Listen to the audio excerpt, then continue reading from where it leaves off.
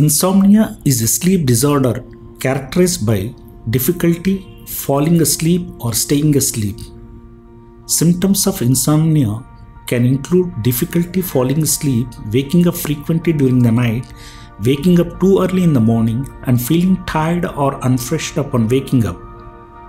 Insomnia can be caused by a variety of factors, including stress, anxiety, depression, certain medications, and medical conditions. In some cases, insomnia may be a symptom of an underlying condition such as sleep apnea or restless legs syndrome. Treatment for insomnia may include lifestyle changes such as improving sleep hygiene or reducing stress, as well as the use of medications and therapies such as cognitive behavioral therapy for insomnia.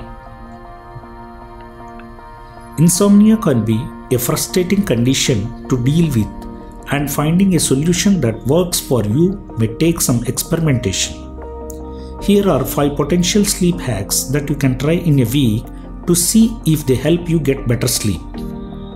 Number 1. Stick to a consistent sleep schedule.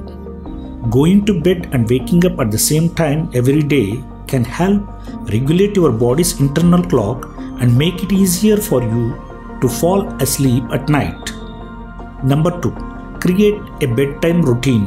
Developing a relaxing pre-sleep routine can signal to your body that it's time to wind down.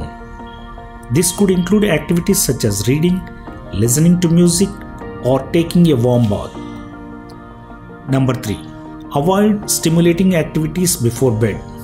Stimulating activities such as watching TV, using your phone or computer, or playing a video games can make it harder to fall asleep.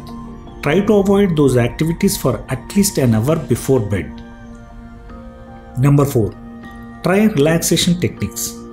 Techniques such as deep breathing, meditation, or yoga can help relax your body and mind and prepare you for sleep. Number 5. Consider trying a sleep aid. Over-the-counter sleep aids can help you fall asleep faster and stay asleep longer. But it's best to consult with a doctor before taking any type of sleep aid. It's important to note that these are just a few potential sleep hacks, and it may take a bit more time to find what works for you. And if these methods are not working for you, it's best to consult with a doctor for some help. Thank you for watching this video. Please subscribe my channel for more health tips.